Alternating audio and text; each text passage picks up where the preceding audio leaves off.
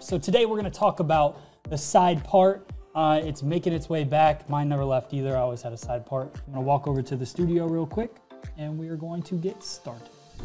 All right, so I'm gonna comb everything back. What I wanna do is the barely there is the part that we're talking about, right?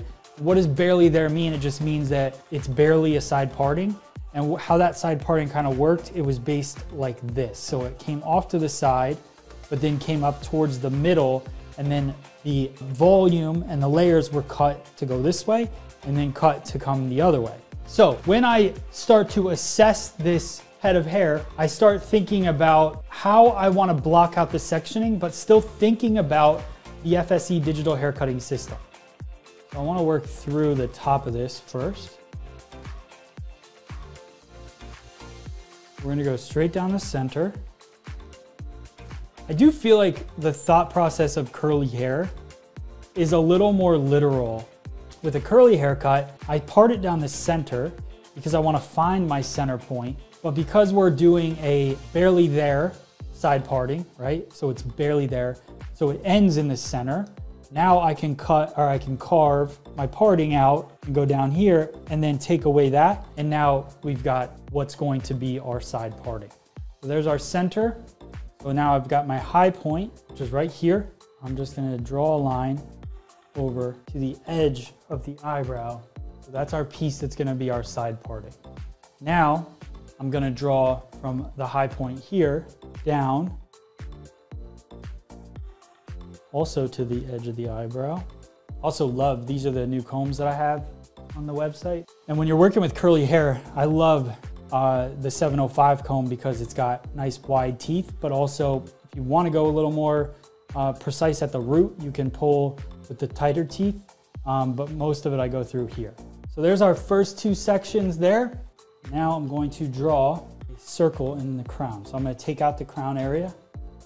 We're going to work around just like this. So Pac-Man shape, two triangles. This is where the side parting is going to live. So now all we have to do is work our way through this underneath section and decide how we want to cut it. What we want to do is we want to remove and build up this shape. I'm going to run a conditioner through the hair because I like to really start working some of my products into the hair so I don't get it all dried out. So this is Tea Tree Hemp Multitasking Spray. So I'll spray this on. I love this product. The technical thing that this does is all-in-one style prep. It's going to hydrate and detangle the hair while adding soft style memory.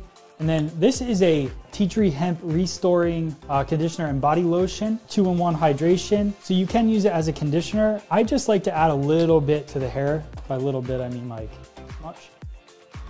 And I'll run that through my section because you really just can't condition enough. And what I'm gonna do is I'm gonna cut to create a little bit of shape, then do a soft little dry, and then I'll do a little bit of dry cutting to finalize the shape. All right, so I'm gonna take vertical sections. I wanna start by building this shape out here. Here's the other thing with curly hair. First off, you gotta be careful with tension. You don't wanna pull too tight. The other thing is, when I cut hair here and it's straight hair, and I cut this line, when I drop it, I kind of visualize what it's gonna do. When I cut curly hair with the same line, it's gonna automatically just start to stack up. So you just gotta be aware of how the hair will react and really take a look at your shape as you're cutting it. I'm going to start right in the front here, combing this hair. I'm using the loose teeth of the comb and I'm barely squeezing with my hands. And I want to start removing these ends, cleaning it up.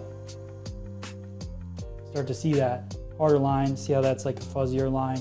Get a nice clean line when you cut wet. We're gonna work a traveling guide around the head. So that was our first section. Then we're gonna move and travel all the way around the head. So think about this as a clock here.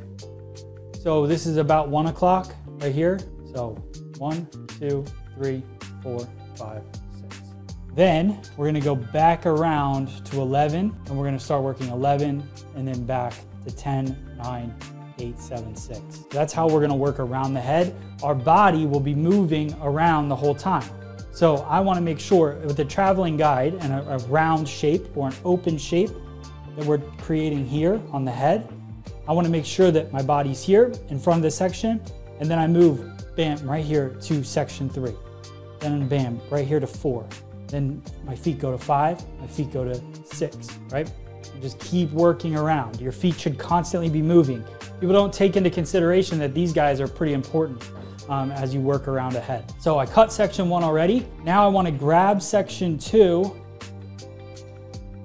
and I'm going to comb the hair halfway to section 2 and cut.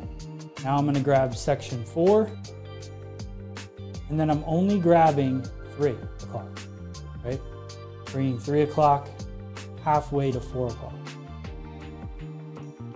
And this part is going to be a little more layered because the head shape curves in right here. We're going to come in, see my guide through. Remember, I'm not squeezing the hair or pulling it tight. Just working our way into the back.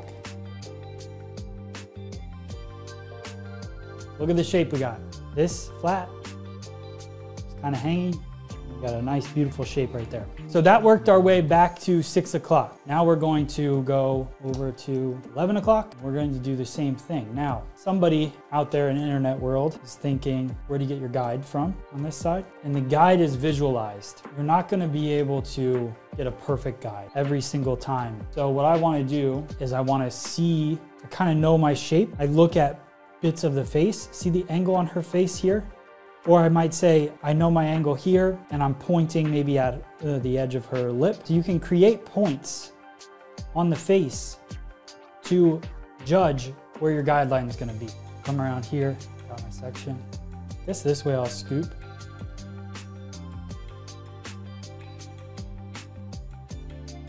Bring 11 o'clock to like 10 and a half. Bring 10 over towards 11. They're meeting in the middle.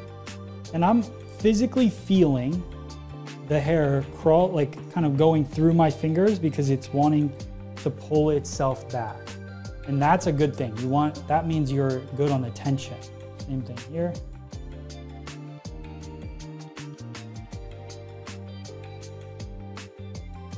Now I'm just gonna go through and elevate the top edge of this.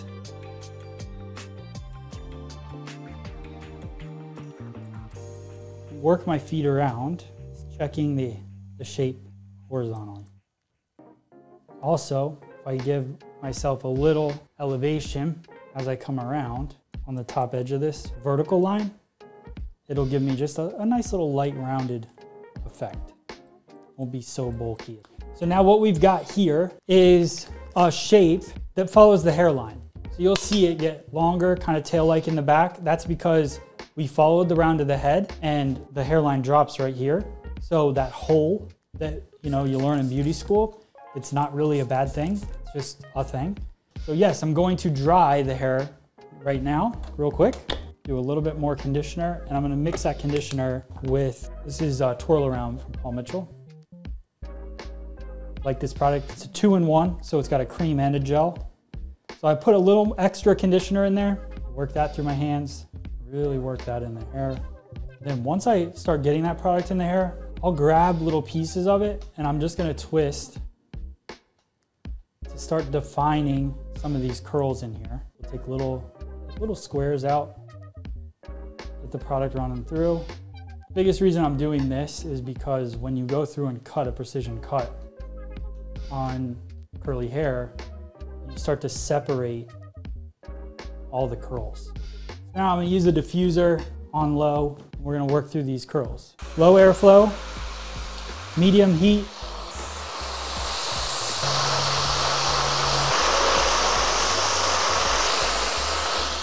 All right, so here's what we're gonna do next. I want to start cutting into the top. I'm gonna let this do a little more natural drying as well. So we're gonna be working first in this top Pac-Man section. When I bring that section out, it's been tight and kind of curled up into a little bit of wave to it, but it's pretty frizzy. I'm gonna grab some conditioner in my hand. I always like to have conditioner in my hands when I'm working through a section. I also wanna start working conditioner into this section.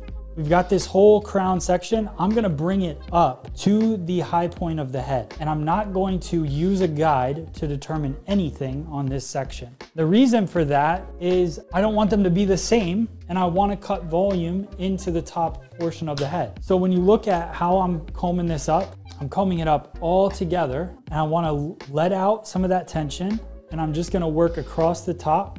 So what's happening? Shortest point will be right at the high point of the head. Longest point will be down towards the rest of the hair. So this will be the longest point here. I want that extra volume at the top of the head. Now, we move into the side portion of the head. Now I'm gonna cut the side that's going to be my side parting. This is my side parting.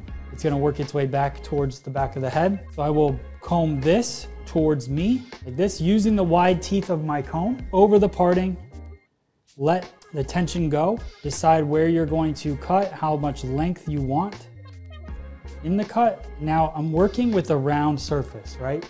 So I don't want to just elevate everything up and cut it, because this will be the longest point. I want that point to work its way back into the head. So I'll comb one more time and follow the round of the head a little bit. So the last section that we're going to work with is right here. This is the section that continues to fall back. That I want to blend into the sides. I don't need it to blend with this section here. I need it to blend so that it doesn't get super heavy right here. So what I'm going to do is connect this side piece here. There's our parting here, and it comes up into this center point. And then you've got this hair that kind of comes around, up and over. And then I've got this little disconnect, which I'm going to be cutting into on the side. So let's start getting some product in there, and then we're going to style. So I'm going to do the same product combination. So this is the Tea Tree Multitasking Spray. Then I'm going to add a combo of Paul Mitchell Twirl Around. All right, these two products combined, I'll start working them through the top section of the head. I'll start in the back here. Grab a little bit at a time, twist it in my fingers, add that curl in. Right, so a little pinch cutting at the bottom. What do my curly hair cutting friends think?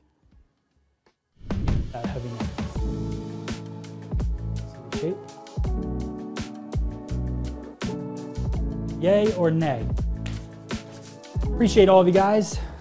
Make sure you subscribe, get me to that 1 million subscribers. And that's it. Thank you guys. Have a great day, all of you. Thank you. And I'll see you soon. All right. Goodbye.